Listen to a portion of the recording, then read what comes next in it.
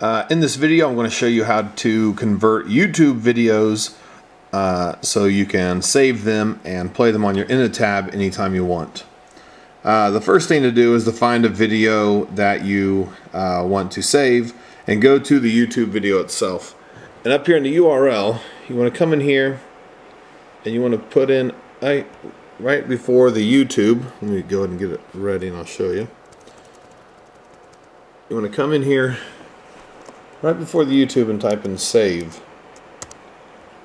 So it should say like save YouTube and whatever else is there. What this does, it takes you to another site where you can download the video. So go ahead and push enter and it should it loads up this. It's going to load up a Java program on your computer, which is fine to run. I've run this multiple times to save videos off of YouTube. But what happens is you get these options over here as to which one you want to download. And the one you want to download is the MP4 version. And you click it. Now it pops up this ad. But down here you want to click the save button and it'll start downloading. 29 seconds remaining. Once this downloads, you want to use a program I mentioned in one of my other videos called Freemake Video Converter. And this one will convert it over to the format that you need. It'll convert the YouTube video into the format that it needs to play on the Innotab. We're almost done. 86, 87.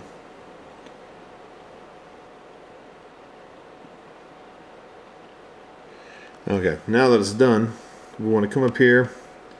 We want to click on video because we just saved that video, and it should be in our downloads directory. And let me find it real quick.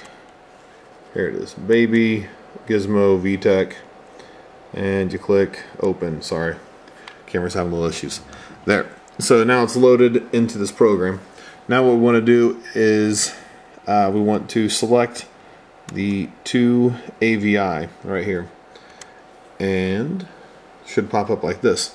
Now you should have an Innotab preset if you followed my other video that said how to copy DVDs onto your Innotab.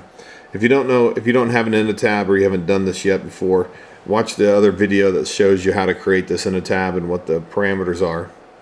But in the meantime, go ahead and save the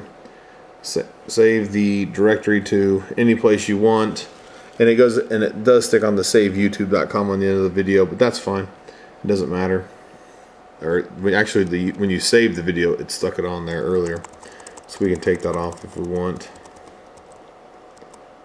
and then we can go ahead, hit convert, and this is going to take the downloaded YouTube video in the MP4 format, and it's going to convert it over to the AVI format that can be read and played by the Innotab.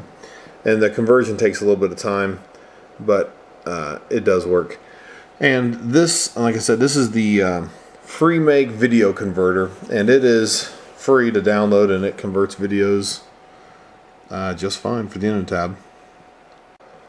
Once this video is converted, you need to copy it over to your Innotab into the LLN /movie directory, and it should play. And said conversion was completed successfully, so push OK and it's done. Now the file should be saved out. Let me pull it up real quick where I can get to it. And here's the file. Here's the file. It was a 14-minute video. It came out about 143 meg, and it took about 2 or 3 minutes to convert. At this point, you just take this file and you can copy it to your Innotab, and you can watch it. If you don't know how to copy to your Innotab, I got another video that I'll put a link to that you can watch to show you how to do that. Thanks for watching.